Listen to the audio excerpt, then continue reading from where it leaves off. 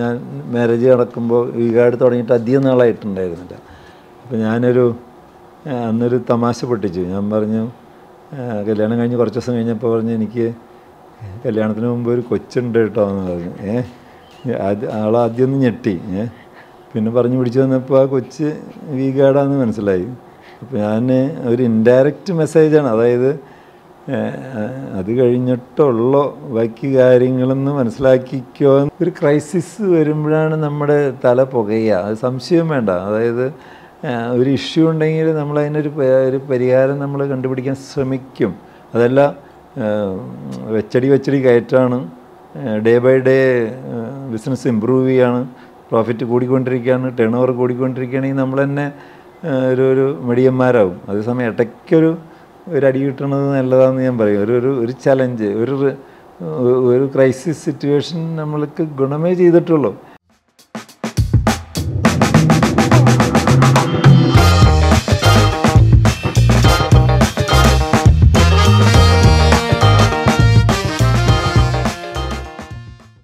ഈ ബിസിനസ്സിൽ ഏറ്റവും ത്രില്ല് നൽകിയ അല്ലെങ്കിൽ നൽകുന്ന ഒരു ഘടകം എന്താണ്? നല്ല ത്രില്ലിങ്, ഒരു കിക്ക് കിട്ടുന്നത്? ഞാൻ പറയും, ആക്ച്വലി ഞാൻ സ്വയം ആലോചിച്ച് നോക്കിയിട്ടുണ്ട്. അതായത് എന്തിനാണ് ഇയാൾ മീൻസ് ഞാൻ ഇവിടുന്ന് പാടുപെടുന്നത്? ഒന്നിനുമല്ല, ഞാൻ സെൽഫ് എൻഗേജഡായിരിക്കണം. ഞാൻ ഒരു കാര്യം ചെയ്താൽ അത് വിജയിക്കണം.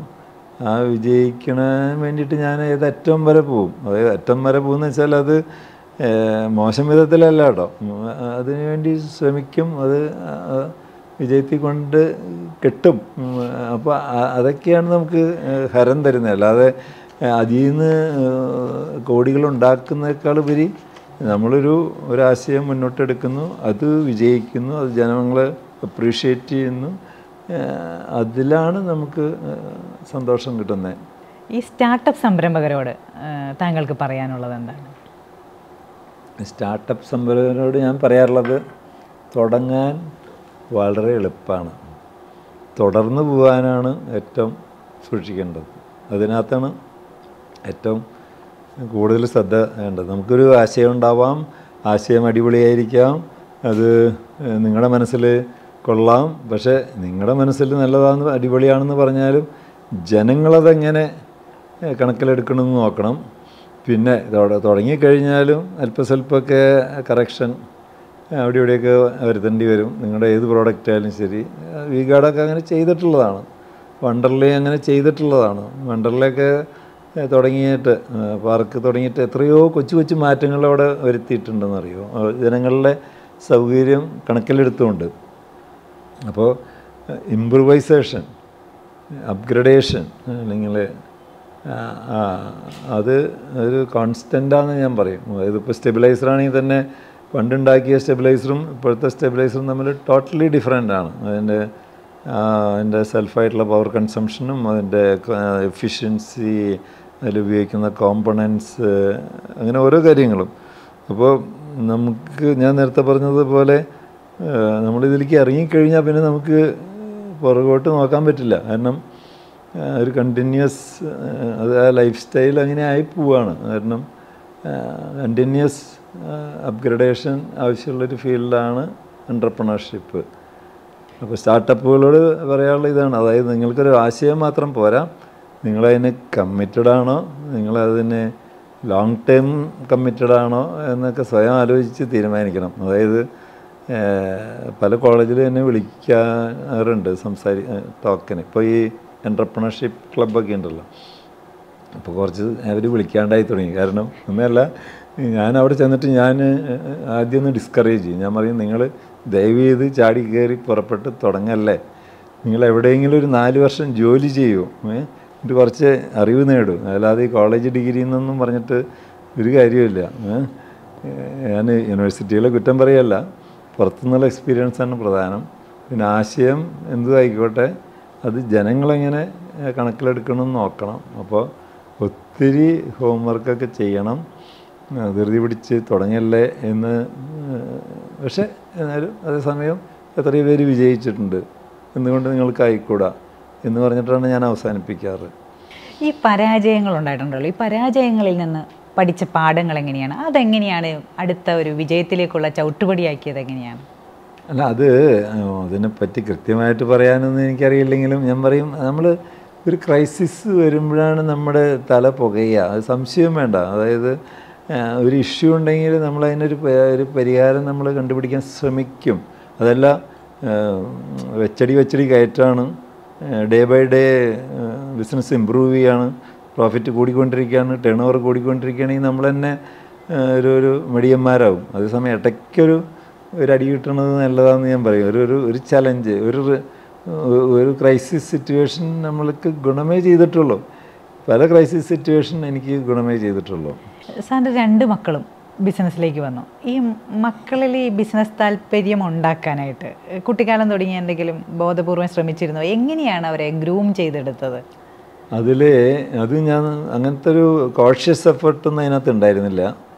ഒരു കാര്യം ഞാൻ ചെയ്തത്, അവർ 12th വരെ എൻ്റെ കൂടെ നിൽക്കട്ടെ, കാരണം വീട്ടിൽ നിന്ന് പോയി പഠിക്കട്ടെ, നാടൻ സ്കൂളിൽ പോയി പഠിക്കട്ടെ, ഭാരതി വിദ്യാഭവൻ അവിടെ പഠിച്ചിരുന്നത്. സൈക്കിൾ ചവിട്ടിയിട്ടാണ് അവരൊക്കെ പോയിരുന്നത് സ്കൂളിലേക്ക്. അപ്പോൾ ഫാദർ നാട്ടിൽ നിന്ന് വന്നിട്ട് വരുമ്പോൾ പറയും, നീ എന്തിനാ അവരെ സൈക്കിളിൽ വിടണേ, കാറ് വീട്ടിൽ 2 കിടക്കണ്ടല്ലോ, 2 ഡ്രൈവർമാരുണ്ടല്ലോ, ഒന്ന് കൊണ്ടുവിടാൻ പാടില്ലേ? അല്ലാന്നേ, അവർ സൈക്കിൾ ചവിട്ടി പോട്ടെ. പിന്നെ അത് കഴിഞ്ഞിട്ട് കുറച്ച് കഴിഞ്ഞപ്പോൾ ഓരോരുത്തർക്കും മൊപ്പെഡ് വാങ്ങിച്ചു കൊടുത്തു. മൊപ്പെഡ് എന്ന് പറഞ്ഞ സാധനം ഉണ്ടായിരുന്നു, ഒരു ചെറിയ സാധനം, 16 വയസ്സ് കഴിഞ്ഞാൽ ഉപയോഗിക്കാം. അപ്പോൾ ഞാൻ പറയുന്നത്, അവർ നമ്മുടെ കൂടെ ഒരു 12th വരെ പഠിച്ചു, ഒപ്പം നിന്നു. പിന്നെ അത് കഴിഞ്ഞിട്ട് കോളേജ് എഡ്യൂക്കേഷന് ബാംഗ്ലൂർ പോയി. പിന്നെ അത് കഴിഞ്ഞിട്ട് പോസ്റ്റ് ഗ്രാജുവേഷന് എബ്രോഡ് പോയി. അവർ ബിസിനസ്സിൽ ജോയിൻ ചെയ്തത് അവരുടെ താല്പര്യമാണ്, ഞാൻ ക്ഷണിച്ചിട്ടല്ല. അതായത് അവർക്ക് 2 ഓപ്ഷൻ ഉണ്ടായിരുന്നു. ഒന്നല്ലെങ്കിൽ അവരുടെ പോസ്റ്റ് ഗ്രാജുവേഷൻ ഡിഗ്രിയൊക്കെ വെച്ചിട്ട് വേണമെങ്കിൽ 2 പേരും ഓസ്ട്രേലിയയിലാണ് പഠിച്ചത്, വേണമെങ്കിൽ അവിടെ ഓസ്ട്രേലിയ മറ്റേ സിറ്റിസൺഷിപ്പൊക്കെ കിട്ടി, അല്ലെങ്കിൽ PR ഒക്കെ കിട്ടി അവിടെ കൂടാമായിരുന്നു. അവർ ഡാഡിയുടെ ബിസിനസ്സിലേക്ക് ജോയിൻ ചെയ്യാൻ തീരുമാനിച്ചത് അവരാണ്, ഞാൻ ഇൻവൈറ്റ് ചെയ്തതല്ല. അപ്പോൾ അതിന് ചിലപ്പോൾ കാരണം ഇതായിരിക്കും. കാരണം ഡാഡി മറ്റ് സീനിയർ മാനേജർമാർക്കും ധാരാളം സ്പേസ് കൊടുക്കാറുണ്ട്, അപ്പോൾ ഞങ്ങൾക്കും ഞങ്ങളുടേതായ സ്പേസ് കിട്ടും എന്ന് വിചാരിച്ചിട്ടായിരിക്കണം. അത് അവരോട് ചോദിക്കണം. ഈ അരുണിന് അമ്യൂസ്മെൻറ്റ് പാർക്കിൻ്റെ സാരഥ്യവും മിഥുന് VGuardൻ്റെ സാരഥ്യവും അതും ചെറുപ്രായത്തിൽ തന്നെ കൊടുത്തു. എങ്ങനെയാണ് ആ ഒരു തീരുമാനം എടുത്തത്? അല്ല, ചെറുപ്രായത്തിൽ കൊടുത്തു എന്ന് പറയാൻ പറ്റില്ല. അവർ ഫാമിലി ബിസിനസ്സിൽ ഓരോരുത്തരും പഠിപ്പ് കഴിഞ്ഞ് ജോയിൻ ചെയ്തു. അങ്ങനെ അപ്പോൾ എന്തുകൊണ്ട് അരുൺ അമ്യൂസ്മെൻറ്റ് പാർക്കിലേക്ക് പോയെന്ന് ചോദിച്ചപ്പോൾ, ആ സമയത്ത് അവൻ പഠിപ്പ് കഴിഞ്ഞ് വന്ന സമയത്ത് വണ്ടർല ബാംഗ്ലൂർ പണി നടക്കുകയാണ്. അപ്പോൾ ഞാൻ എവരി 2 വീക്സ് അവിടെ പോവാറുണ്ട്. അപ്പോൾ ഞാൻ വിചാരിച്ച് ഇവനെ ബിസിനസ്സിൽ ജോയിൻ ചെയ്യണമെങ്കിൽ അവൻ അവിടെ പോട്ടെ, കാരണം അവൻ അവിടെ പഠിച്ച ആളാണ്, അവനവിടെ കൂടുതൽ പരിചയമുണ്ട്. എനിക്കാണെങ്കിൽ അവിടുത്തെ റോഡുകളും ജിയോഗ്രഫി ഇപ്പോഴും എനിക്കറിയില്ല. അവിടെ നിൽക്കട്ടെ. അപ്പോൾ അവനത് ഇഷ്ടമായിരുന്നു. അങ്ങനെയാണ് അവൻ അതിൽ പോയി പെട്ടത്, അതായത് വണ്ടർല ആക്ടിവിറ്റിയിൽ ഇൻവോൾവ്ഡ് ആയത്. അത് കഴിഞ്ഞ് പിന്നെ 2 കൊല്ലം കഴിഞ്ഞപ്പം മിഥുൻ വന്നപ്പോൾ നാച്ചുറലി VGuardലും കണ്ടിന്യൂ ചെയ്യാൻ തുടങ്ങി. പിന്നെ ഒരുപാട് നാൾ കഴിഞ്ഞിട്ടാണ് ഇവരെ എക്സിക്യൂട്ടീവ് ഡയറക്ടറാക്കുന്നു. ഒരുപാട് നാൾ കഴിഞ്ഞിട്ടാണ് ഇവരെ പിന്നീട് ഞാൻ ചെയർമാനാകുന്നത്, അവർ മാനേജിങ് ഡയറക്ടറാവുകയൊക്കെ ചെയ്യുന്നത്. അപ്പോൾ ഒരുപാട് വർഷം കഴിഞ്ഞിട്ട് തന്നെയായിരുന്നു. അപ്പോൾ അവർ തുടക്കത്തിൽ അവർക്കൊക്കെ ഒരു സ്വന്തമായിട്ടൊരു ക്യാബിൻ പോലും ഉണ്ടായിരുന്നില്ല. അപ്പോൾ എങ്ങനെയാണ് ഇവരെ ആദ്യം കൊണ്ടുവന്നപ്പോൾ താഴെത്തട്ടിൽ നിന്നുള്ള ജോലികളൊക്കെ പഠിപ്പിച്ചാണോ എങ്ങനെയാണ്? ഞാൻ പറയും, നമ്മുടെ പഴയ സീനിയർ മാനേജേഴ്സിനെയൊക്കെ പരിചയപ്പെടുത്തി കൊടുത്ത് അവരുടെ കൂടെ നിന്നോ, അവരെ കണ്ടു പഠിച്ചോ, അവർ ചെയ്യണത് നോക്കി മനസ്സിലാക്കിക്കോ. അങ്ങനെ ഒരു തരം അതിലേക്ക് അങ്ങോട്ട് എന്താ പറയുക, മൈഗ്രേറ്റ് ചെയ്തെന്നേ പറയാൻ പറ്റുള്ളൂ. അല്ലാതെ എങ്ങനെ അവരതിലേക്ക് ജെല്ലാക്കി എന്നുള്ളത് സമയമെടുത്തിട്ട് തന്നെയായിരുന്നു. എന്തൊക്കെയായാലും ഇതൊരു കുടുംബ ബിസിനസ്സാണ്. ഈ കുടുംബ ബിസിനസ് ഇങ്ങനെ കെട്ടുറപ്പോടെ നിൽക്കാനായിട്ട് പ്രത്യേകിച്ച് എന്തെങ്കിലും കാര്യങ്ങൾ താങ്കൾ ചെയ്തിട്ടുണ്ടോ? അത് എനിക്ക് തോന്നുന്നു ഓരോരുത്തർക്കും ഓരോ സ്റ്റൈലായിരിക്കും. ഇപ്പോൾ കുടുംബ ബിസിനസ്സിൽ എന്ന് പറഞ്ഞാൽ നമ്മളിപ്പോൾ ജസ്റ്റ് സെക്കൻഡ് ജനറേഷൻ ആയിട്ടുള്ളൂ. അതേസമയം ഇപ്പോൾ ടാറ്റ ഗ്രൂപ്പ് അല്ലെങ്കിൽ ഗോദ്രേജ് ഗ്രൂപ്പ് അല്ലെങ്കിൽ TVS ഗ്രൂപ്പ്, ബിരിഗപ്പ ഗ്രൂപ്പ്, ഇവരൊക്കെ തേർഡും ഫോർത്തും ജനറേഷൻ ആയിട്ടുണ്ട്. അവരെങ്ങനെയാണെന്നുള്ളത് എനിക്ക് അത്ഭുതം തോന്നാറുണ്ട്. കാരണം ഇത് ജസ്റ്റ് 2 ജനറേഷൻ മാത്രമായിട്ടാണ് ഡീൽ ചെയ്യുന്നുള്ളൂ. അപ്പോൾ ഞാൻ പറയും നമ്മളവർക്ക് പ്രോപ്പറായിട്ടുള്ള സ്പേസ് കൊടുക്കണം. അതുകൊണ്ട് തന്നെയാണ് ഞാൻ നേരത്തെ പറഞ്ഞ മാതിരി കഴിഞ്ഞ 10-12 വർഷമായിട്ട് ഞാൻ അവരുടെ സ്പേസിൽ ഞാൻ കയറി കളിക്കാറുമില്ല, എൻ്റെ സ്പേസിൽ അവരും കയറി കളിക്കാറുമില്ല. പച്ച മലയാളത്തിൽ പറഞ്ഞാൽ ഈ നമ്മളിങ്ങനെ വളർത്തിയെടുത്ത നമ്മളാണല്ലോ ഇതിനെ നട്ട് വളർത്തിയെടുത്തത്. അപ്പോൾ അതിങ്ങനെ വളർന്നു കഴിഞ്ഞിട്ടാണ് കൈമാറിയത്. അപ്പോൾ ഇങ്ങനെ മാറി നിൽക്കുമ്പോൾ എന്തെങ്കിലും പ്രയാസമൊക്കെ തോന്നിയിട്ടുണ്ടോ ഉള്ളിൽ? അല്ല, അപ്പോൾ ശരിക്കും പറഞ്ഞാൽ നോക്കിയാലറിയാം. അതായത് ഫുള്ളായിട്ട് VGuardും വണ്ടറിലേക്ക് വിട്ടുകൊടുത്തപ്പോൾ ഞാൻ എൻ്റെ 62ാമത്തെ വയസ്സിൽ വീണ്ടും അൺഎംപ്ലോയിഡായി. കാരണം കാര്യം ഡെസിഗ്നേഷൻ ചെയർമാൻ എന്നൊക്കെ ഉണ്ട്, പക്ഷേ ഞാനവിടെ ചെന്നിട്ട് വലിയ കാര്യമില്ല എന്ന് എനിക്ക് തോന്നാൻ തുടങ്ങി. കാരണം പയ്യെ പയ്യെ ആളുകൾ എൻ്റെ ഞാൻ വളർത്തിയെടുത്തവർ പോലും അഭിപ്രായം ചോദിച്ചിട്ട് മിഥുൻ്റെ അടുത്തും അപ്പോൾ പതുക്കെ അവിടുന്ന് സ്കൂട്ടായി. ഞാൻ പറഞ്ഞു ഇനി ഞാൻ അങ്ങോട്ട് ഇല്ല, അപ്പോൾ നിങ്ങളങ്ങ് നടത്തിക്കോ. അല്ല, അതൊരു വാശിപ്പുറത്തൊന്നുമല്ല. അപ്പോൾ എനിക്ക് വെറുതെ ഇരിക്കാൻ പറ്റില്ലല്ലോ. അപ്പോഴാണ് നമ്മൾ ഈ വീഗാലാൻഡ് ഡെവലപ്പേഴ്സ് എന്ന് പറഞ്ഞിട്ട് സ്വയം എൻഗേജഡ് ആവാനും, പിന്നെ അതിൻ്റെ ഇടയ്ക്ക് ചിറ്റിലപ്പള്ളി ഫൗണ്ടേഷൻ്റെ കാര്യത്തിലും കുറേ ഇൻവോൾവ്മെൻറ്റും, ഈ 2 കാര്യങ്ങളായിരുന്നു എന്നെ ആ സമയത്ത് മുന്നോട്ട് നയിച്ചിരുന്നത്.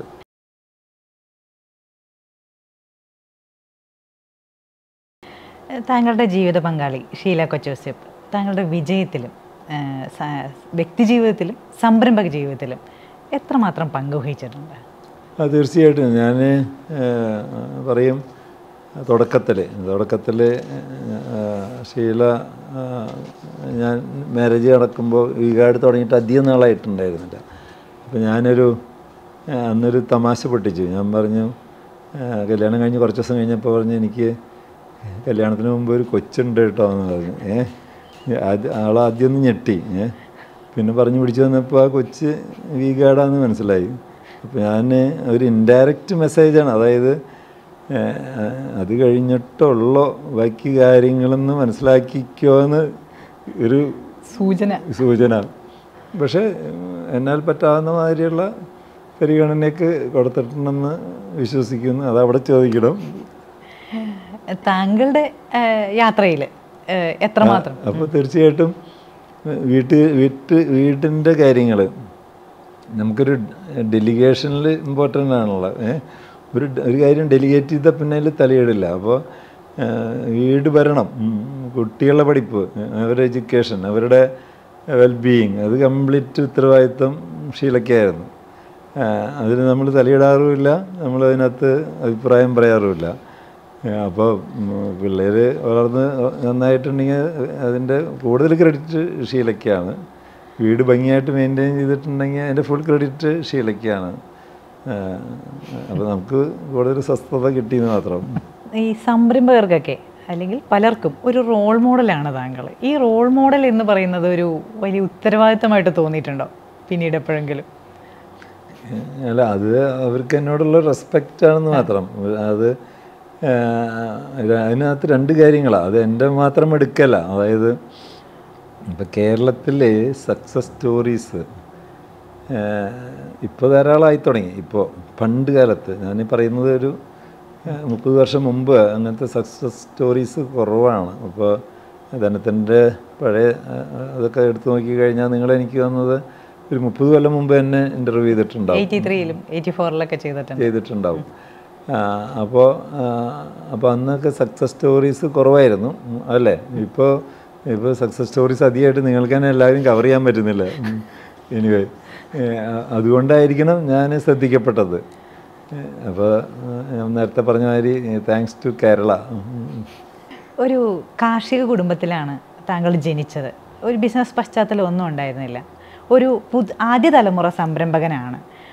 പക്ഷേ ഒരുപാട് നേട്ടങ്ങൾ, വിജയങ്ങൾ കൊയ്യാൻ സാധിച്ചിട്ടുണ്ട്. എന്തെല്ലാം ഘടകങ്ങൾ കൊണ്ടാണ് അങ്ങനെ ഒരു വിജയം ഉണ്ടാക്കാൻ സാധിച്ചത്?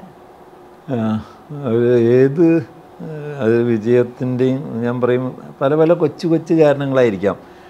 കൃത്യമായിട്ട് എന്നെപ്പറ്റി അനലൈസ് ചെയ്യേണ്ടത് വേറെ ആൾക്കാരാണ് കേട്ടോ. പക്ഷേ എനിക്ക് തോന്നാറുള്ളത്, ഞാനൊരു നേരത്തെ പറഞ്ഞ മാതിരി കർഷക കുടുംബത്തിൽ ജനിക്കുന്നു. അപ്പോൾ അവിടെ വളരെ ചിട്ടയായിട്ടുള്ള ജീവിതം, വളരെ സിസ്റ്റമാറ്റിക് ആയിട്ടുള്ളൊരു അപ്രോച്ച്, വളരെ ഡൗൺ ടു എർത്ത് ലൈഫ്, അതൊക്കെ എനിക്ക് ഗുണമേ ചെയ്തിട്ടുള്ളൂ. അതായത് നമ്മളൊരു സ്ട്രീറ്റ് സ്മാർട്ട്നെസ് എന്ന് പറയില്ലേ, അതായത് തിണ്ണമെടുക്കുന്നൊക്കെ പറയും. അതായത് എന്ത് വന്നാലും കുലുങ്ങാത്തൊരു പ്രകൃതം, അതൊക്കെ പഠിച്ചെടുത്തത് നാട്ടിൻപുറത്തുനിന്നാണ്. അത് സിറ്റിയിൽ വാങ്ങിക്കാൻ കിട്ടില്ല.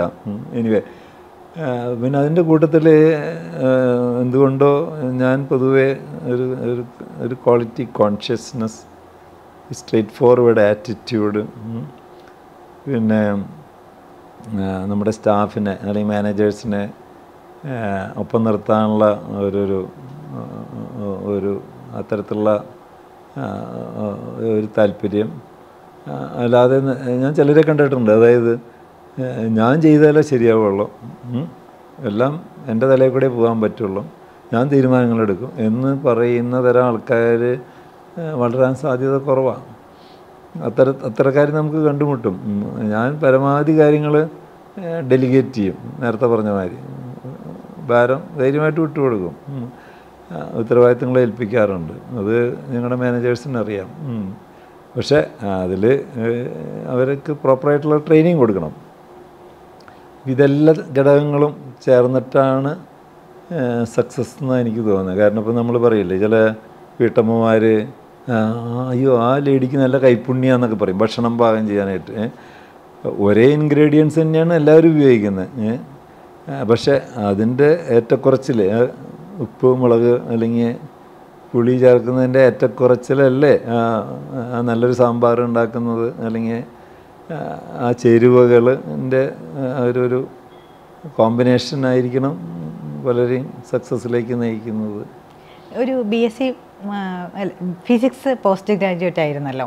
പക്ഷേ സംരംഭകൻ എന്ന് വെച്ചാൽ എല്ലാ കാര്യങ്ങളും, ഫിനാൻസ്, മാർക്കറ്റിംഗ് എല്ലാം കൈകാര്യം ചെയ്തിട്ടുണ്ട്. അപ്പോൾ ഈ യാത്രയിൽ എന്തെല്ലാം പുതിയ സ്കിൽസാണ് താങ്കൾ കൂട്ടിച്ചേർത്തത്?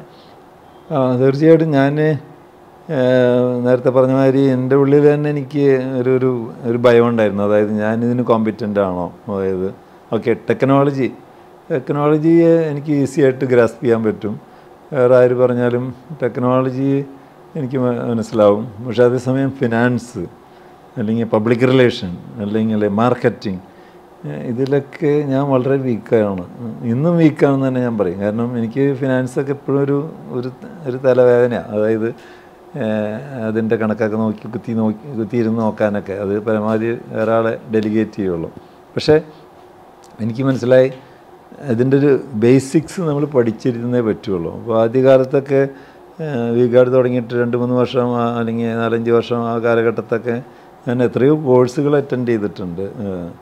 അന്ന് ഞാൻ ചെറുപ്പമായിരുന്നു. സ്കൂട്ടർ എടുത്ത് എവിടെയൊക്കെ എന്തൊക്കെ കോഴ്സ് ഉണ്ടെങ്കിലും പോവും. ഈവൻ ബോംബെയിലും ഡൽഹിയിലും അല്ലെങ്കിൽ പലയിടത്തും പല കോഴ്സുകൾ അറ്റൻഡ് ചെയ്യാൻ പോയിട്ടുണ്ട്. ഫോർ എക്സാമ്പിൾ ഫിനാൻസിനെ പറ്റി, അതുപോലെ പബ്ലിക് സ്പീക്കിങ്ങിനെ പറ്റി. ഇപ്പം നിങ്ങളുടെ മുന്നിൽ ഈ വാചകം അടിക്കുന്നുണ്ടെങ്കിൽ അത് അന്ന് പഠിച്ച പബ്ലിക് സ്പീക്കിങ്ങിൻ്റെ എനിക്ക് ഗുണം കിട്ടിയിട്ടുണ്ട്. സ്പോക്കൺ ഇംഗ്ലീഷ് പഠിക്കാൻ പോയിട്ടുണ്ട്. കാരണം മറ്റ് സ്റ്റേറ്റിലേക്ക് പോയപ്പോൾ അവിടെ ചെന്നപ്പോൾ നമ്മൾ കാര്യം കോളേജിലൊക്കെ പഠിച്ചതാണ്, പോസ്റ്റ് ഗ്രാജുവേറ്റാണ്. പക്ഷേ ആ fluency in English for me it was quite difficult. അപ്പോൾ ഞാൻ വിചാരിച്ചു ഇത് പോരാ, ഇത് മാത്രം പോരാ, ചുരുങ്ങിയ പക്ഷേ അപ്പോൾ തെലുങ്കോ അല്ലെങ്കിൽ തമിഴോ പഠിക്കുന്നതിനേക്കാൾ എളുപ്പം ഒരു കോമൺ ലാംഗ്വേജ് ഇംഗ്ലീഷ് എങ്കിലും ഫ്ലുവൻ്റ് ആയിരിക്കണം. ഞാൻ സ്പോക്കൺ ഇംഗ്ലീഷ് പഠിക്കാൻ പോയിട്ടുണ്ട്. അപ്പോൾ അങ്ങനെ നമ്മൾ ആ സെൽഫ് ഇംപ്രൂവൈസേഷൻ ആരായാലും ശരി അത് മസ്റ്റാണെന്ന് എനിക്ക് തോന്നുന്നത്. ഇന്നിപ്പോൾ യങ്സ്റ്റേഴ്സിന് അതിനുള്ള ഓപ്പർച്യൂണിറ്റി ധാരാളമാണ്. ഓൺലൈനിലോ അല്ലെങ്കിൽ എങ്ങനെ വേണമെങ്കിലും പഠിച്ചെടുക്കാവുന്നതാണ്. ഈ ജീവിതത്തിലോ അല്ലെങ്കിൽ ബിസിനസ്സിലോ നേരിട്ട ഏറ്റവും വലിയൊരു വെല്ലുവിളി ഏതാണ്? അത് ഒരു വെല്ലുവിളി എടുത്തു പറയാനുള്ളത് നേരത്തെ സൂചിപ്പിച്ച മാതിരി ഞാൻ വളരെ വളരെ ചെറുതായിരുന്നപ്പോൾ, അതായത് VGuard ഗ്രൂപ്പ് അല്ലെങ്കിൽ VGuard ആരും അറിയപ്പെടാത്ത കാലത്ത് തന്നെ ഞങ്ങൾക്ക് തൊഴിൽ സമരമൊക്കെ ഉണ്ടായിട്ട് ഒരുപാട് എന്നെയായിട്ട് വട്ടം കറക്കിയിട്ടുണ്ട് ആ തൊഴിൽ സമരം. എന്നിട്ടപ്പോൾ അതിൻ്റെ ഒരു ഔട്ട്കമ്മായിരുന്നു ഔട്ട്സോഴ്സിങ്. അതായത് ആ ഒരു പ്രശ്നത്തിൽ നിന്ന് മറികടക്കാൻ എന്ത് ചെയ്യണം, വാട്ട് നെക്സ്റ്റ്, എന്ത് ചെയ്യാൻ പറ്റും. മാർക്കറ്റിലാണെങ്കിൽ ഡിമാൻഡുണ്ട്, പ്രോഡക്റ്റ് ചോദിച്ചിട്ട് ഡീലർമാർ വിളിക്കുന്നു. അതേസമയം ഇവിടെ ഈ പ്രശ്നം കാരണം കൊണ്ട്, ഈ സമരം കാരണം കൊണ്ട് പ്രൊഡക്ഷൻ കിട്ടുന്നില്ല. അങ്ങനെ വന്നപ്പോഴാണ് നമ്മളെവിടെയോ പുസ്തകത്തിലൊക്കെ വായിച്ചിട്ടുണ്ട്, ജപ്പാനിൽ പല സംഗതികളും കുടിൽ വ്യവസായത്തിൽ കൂടെ ഉണ്ടാക്കിയെടുക്കാറുണ്ടെന്നും അത് കോർപ്പറേറ്റുകൾ പാക്ക് ചെയ്ത് വാങ്ങിച്ച് വിൽക്കാറുണ്ടെന്നൊക്കെ നമ്മൾ പുസ്തകത്തിൽ വായിച്ചിട്ടുള്ളൂ. ശരിക്കും പറഞ്ഞാൽ അന്നൊരു ബ്ലെസ്സിങ് ഇൻ ഡിസ്ഗൈസ്. അന്ന് ആ സമരം വന്നത് നന്നായേ ഉള്ളൂ. കാരണം അത് ഔട്ട്സോഴ്സിങ് എന്നെ പഠിപ്പിച്ചു, ഞാനത് സക്സസ്ഫുള്ളാക്കി, അത് വിജയിച്ചു. അത് ഓർമ്മയിൽ എപ്പോഴും തങ്ങി നിൽക്കുന്നുണ്ട്. ഒരുപാട് ഉത്തരവാദിത്തങ്ങൾ ഇപ്പോൾ ശരിയാണ്, വീഗാഡിൽ നിന്നും വണ്ടർല എന്നൊക്കെ മാറിയിട്ടുണ്ട്. എങ്കിൽ പോലും ഈ സമയം എങ്ങനെയാണ്, ഈ ടൈം മാനേജ്മെൻറ്റ് വളരെ നന്നായിട്ട് ചെയ്യുന്ന ഒരാളാണോ? എങ്ങനെയാണ് അത് ചെയ്യുന്നത്? അതിന് ഏറ്റവും വേണ്ടത് എനിക്ക് തോന്നുന്നത് നമ്മൾ പരമാവധി കാര്യങ്ങൾ, അതായത് മറ്റുള്ളവർക്ക് ചെയ്യാൻ പറ്റാവുന്ന കാര്യങ്ങൾ നമ്മൾ അവരെ അങ്ങോട്ട് ഇട്ട് കൊടുക്കണം. പിന്നെ അത് തിരിഞ്ഞു നോക്കരുത്. ഒരു ഇഷ്യൂ വന്നാൽ ഇടപെടാം, അതുവരയ്ക്ക് നമ്മളതിൽ കയറി കൊളാക്കാതിരുന്നാൽ മതി. അവർ ചെയ്യട്ടെ, അവർ ശരിയാക്കും. കാരണം എപ്പോഴും ഞാൻ കണ്ടിട്ടുണ്ട്, അതായത് നമ്മളെക്കാളും വൃത്തിയായിട്ട് അവർ സൂക്ഷിച്ച് ആലോചിച്ച് ചെയ്തോളും. അപ്പം നമുക്ക് കുറേ ഫ്രീ ടൈം കിട്ടും. ഞാൻ പൊതുവേ അത്ര ബിസിയൊന്നും അല്ല. ഞാനിപ്പോഴും വൈകിട്ട് ഈവൻ കോമഡി സീനുകളും അതൊക്കെ കാണാറുള്ള ആളാണ്. ഞാൻ ബിസിയല്ല. ഈ സംരംഭക ജീവിതത്തിലെ ഏറ്റവും സന്തോഷം നൽകിയ കാര്യം എന്താണ്? അല്ല, അങ്ങനെ ഒരു പർട്ടിക്കുലർ സംഭവമല്ല സന്തോഷം. നമ്മളൊരു ആശയം മുന്നോട്ടെടുക്കുന്നു, പയ്യെ അത് വിജയിക്കുന്നു, അല്ലെങ്കിൽ തുടക്കത്തിൽ ചില ഹിച്ചസൊക്കെ ഉണ്ടാവാം, അത് കറക്റ്റ് ചെയ്ത് അത് നമ്മൾ വിജയിപ്പിക്കുന്നു. ദെൻ അഗെയിൻ വേറെ ചില ആശയങ്ങൾ നമ്മൾ രൂപം കൊള്ളുന്നു, അത് മുന്നോട്ടെടുക്കുന്നു, അത് പ്രാവർത്തികമാക്കുന്നു, അത് സക്സസ്ഫുള്ളാക്കുന്നു. അങ്ങനെ അത് എനിക്ക് തോന്നുന്നത് ഒരു ഓൺഗോയിങ് പ്രോസസ്സാണെന്ന് എനിക്ക് തോന്നുന്നത്. അല്ലാതെ ഇന്ന സംഭവം എനിക്ക് എടുത്തു പറയത്തക്കതാണെന്ന് അങ്ങനെ ഒന്നും ഓർമ്മയിലില്ല. കേരളം ഒരുപാട് വ്യവസായ സൗഹൃദമായി എന്നാണ് നമ്മുടെ സംസ്ഥാന സർക്കാരും ഒക്കെ പറയുന്നത്. രാഷ്ട്രീയം മാറ്റി നിർത്തിയിട്ട് ചോദിക്കട്ടെ, കേരളം അത്രമാത്രം വ്യവസായ സൗഹൃദമാണോ? പണ്ടത്തെ അപേക്ഷിച്ച് അടിവരയിട്ട് പറയാം, പണ്ടത്തെ അപേക്ഷിച്ച് ഒത്തിരി മാറിയിട്ടുണ്ട്. പണ്ട് തൊട്ടതിന് സമരങ്ങളും പ്രശ്നങ്ങളും ഒക്കെ ആയിരുന്നു. ഇപ്പോൾ അങ്ങനെ സമരങ്ങളും പ്രശ്നങ്ങളും വളരെ കുറവല്ലേ, വളരെ കുറവാണ്. പണ്ട് ഓർമ്മയില്ലേ, അതായത് ഒരു ഓണ സീസണൊക്കെ വരുമ്പോൾ അതിൻ്റെ തൊട്ട് മുമ്പ് വേറൊരു ഉത്സവമാണ്, അതായത് സമര സീസൺ. ആ ഫാക്ടറിയുടെ മുന്നിൽ സമരം, ഈ ഫാക്ടറിയുടെ മുന്നിൽ സമരം, ബോണസ് തർക്കം, ഈ തർക്കം എന്ന് പറഞ്ഞിട്ട് അതൊക്കെ എത്രയും മാറി. കാരണം രണ്ടു കൂട്ടരും പഠിച്ചു, അതായത് മാനേജ്മെൻറ്റും പഠിച്ചു, തൊഴിലാളികളും പഠിച്ചു, പോരാത്തതിന് യൂണിയൻ ലീഡേഴ്സും പഠിച്ചു. കാരണം ഇതുകൊണ്ട് നമ്മളെവിടെ എത്താൻ പോകുന്നില്ല എന്ന് നമ്മൾ തന്നെ മനസ്സിലാക്കി.